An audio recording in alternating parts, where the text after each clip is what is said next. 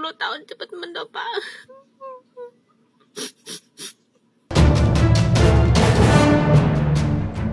Tangis tak terbendung dari TKW Cerdas ini ketika mengetahui Presiden Jokowi tinggal 1 tahun lagi memimpin Indonesia. Kurang setahun kan.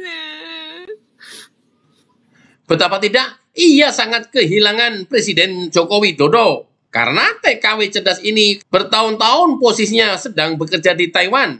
Ia merasakan betul kalau pemimpinnya selalu dieluk-elukan di negara Taiwan bahkan di seluruh dunia.